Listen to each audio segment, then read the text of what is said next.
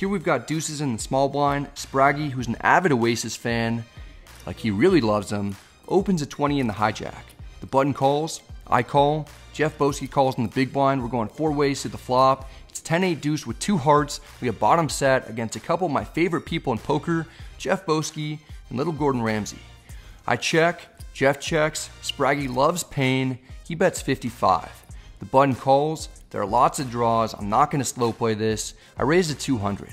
Jeff doesn't have anything to stick around with, he folds. Spraggy is a non-believer. He 3-bet rips it in for 864 effective, like some kind of mad villain in Doctor Who.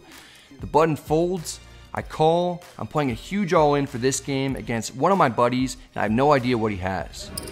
We're good.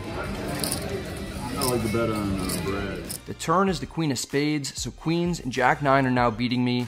The river is the 4 of diamonds. We show Spraggy our hand, and the dude is not happy. What an insane loser you are, actually. Aces no good. Look at this real Kings. Oh, this feels so good. truly pathetic individual.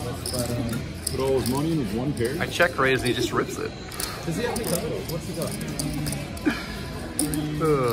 Alright. It's always bittersweet to beat your buddy in a huge all-in situation. Obviously, I'm happy to win the pot, and I know Spraggy's happy for me to have a lot of his money.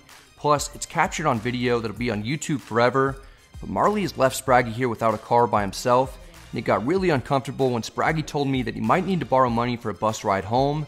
I had to tell him no. He's a really good friend, but he needs to learn some lessons the hard way, like not to get it in with one pair for 200 big blinds and multi-way pots. It'll be for his own good. To make things tougher, I got the sense that he didn't like having to watch me write notes about the hand in my phone, mostly because he tweeted about it. I can definitely understand how that would be annoying. If I just played a hand terribly and got stacked, I wouldn't want there to be any documentation of it either. It's just that I'm trying to make the vlog the best that it can be. I have to provide a lot of details, and sometimes when I'm writing all those details in the hand history, it takes a little while. I even put in hand history keys in my notes. It's a tough one for Spraggy. My advice to him is, you gotta roll with it. Do you know what I mean? Some might say, don't look back in anger. And I don't think that he did. Thanks, man. Really nice.